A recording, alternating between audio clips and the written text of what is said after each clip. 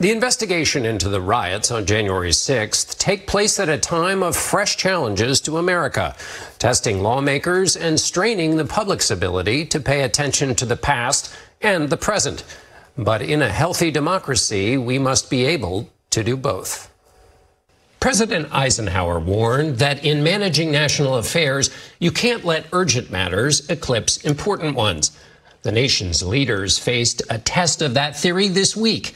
In the urgent category is inflation, up 8.6% compared to May a year ago, a 40-year high. In the important category, the House hearing about the attempted overthrow of the 2020 election. Eisenhower's advice was aimed at a truth. If you only attend to the urgent, important problems will become urgent soon enough, and you won't be prepared. For example, it was important to knock back Donald Trump's proof-free claim the election was stolen. We will win this, and as far as I'm concerned, we already have. That lie became urgent soon enough. I was slipping in people's blood. I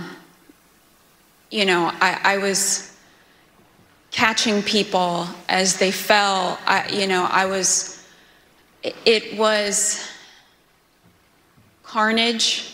It was chaos. Officer Carolyn Edwards testified to what happens when you let important matters slip. I ran towards the West Front and I tried to hold the line.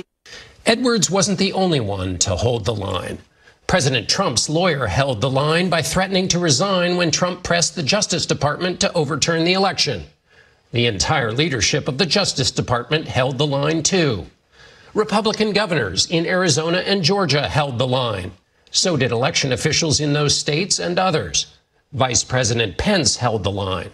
The reason these hearings are important enough to be considered at the same time we focus on the urgent matter of inflation is the hearings redefine what the line is.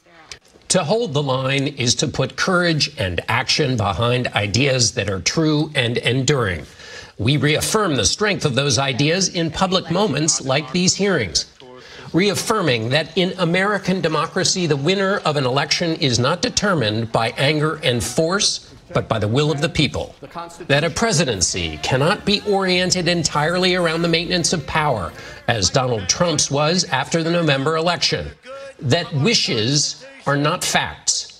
And finally, the hearings reaffirm that concern exclusively for things that are immediately before us risks distancing us from our contact with where the bright lines are, which means when the moment comes, those of us who lack Officer Edwards' courage will fail to hold the line because we won't know where to find it. And we'll be right back.